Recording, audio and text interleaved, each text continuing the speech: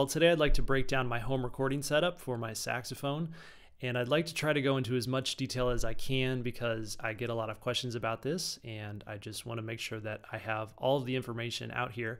So let's start out with the microphones. So my main mic is an AEA R88, and this is a stereo ribbon mic, and I really like this mic because it gets a very warm, dark sound, and it's a pretty big sound, and especially with having a stereo output, I get to run two lines into my interface. And so if I want to, I can sort of like tweak two different channels in Logic, but I'm gonna get into that here in a second. The other microphone you see here is a Rode NT1A, and this actually came with a keyboard that I bought, and I wasn't even planning on using the microphone, but it turns out it's an excellent mic, and I use it anytime I'm recording my voice. I'm using it right now. And I've started mixing it in when I record the saxophone, and I have it just a little bit higher and slightly off to the side, but I like it because it seems to capture maybe a little bit more of the high end of the sound. And when I mix it in and sort of pan the two microphones together in the mix, I can get a really nice blend. So the R88 microphone runs into this preamp, which is a DW Fern VT2, and then the preamp runs into my audio interface, which is a PreSonus Quantum 2626. So two microphones on the saxophone and three lines running into my audio interface, two from the ribbon mic and then one from the Rode mic. And I record everything into Logic on my desktop, and I just want to show you what this Logic session looks like from this little bit that I recorded. So the top channel is the Rode mic, and I actually double this track so that I can pan it a little bit to each side. And then the bottom two tracks are each track from the R88 microphone. And so in terms of panning, what I've been actually messing around with is trying to get sort of like a broader pan. And so with the Rode mic, I'm actually panning these 30 degrees, I guess it's called, to each side.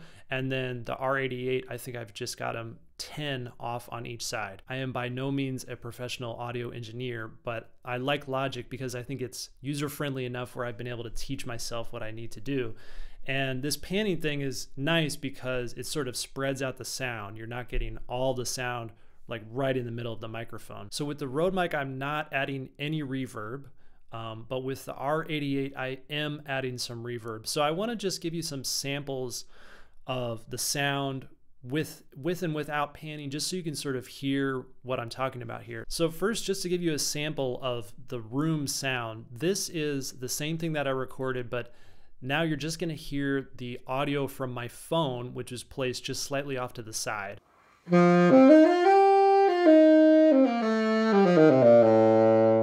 Okay, now let's listen to the audio just from the camera, and I have an external mic hooked up to my camera, which is another type of Rode mic. It's pretty good, but now you're going to be able to hear sort of the room sound because the camera is just a little bit further away.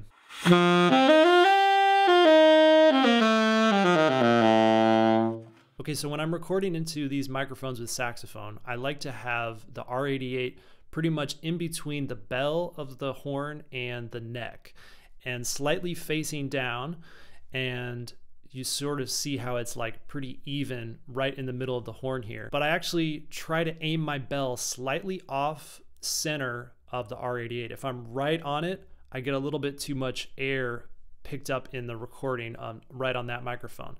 So I'm pretty square on with the mic, but aiming my bell slightly to the left of the microphone. So my bell is actually aimed pretty much right at the Rode NT1A mic, but since that mic's a little bit further away and a little bit higher up, I don't really get too much air picked up in that microphone. Okay, so let's listen first to the R88, just the pure sound, no reverb with that microphone, and I'm not gonna pan it either. This is just the sound right in the middle of the mix.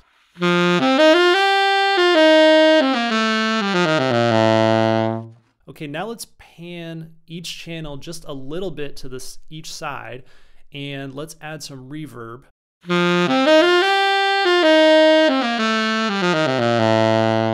Okay, so the reverb I'm using in Logic on the R88, and I'm using this on both channels, is the AU Matrix Reverb. And here is a screenshot if you want to save this or try it for yourself. These are the exact settings that I'm using for the reverb. Okay, so now let's listen to the Rode mic.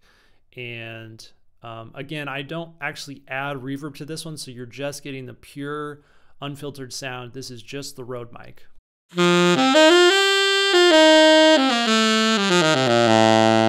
Okay, now let's actually mix the R88 and the Rode mic together. And so, like I said a minute ago, I'm panning the Rode mic 30 degrees to the right, and then I've doubled it 30 degrees to the left. And then I'm also panning the R88 10 to each side. And I've got the reverb on the R88 this time and no reverb on the Rode mic.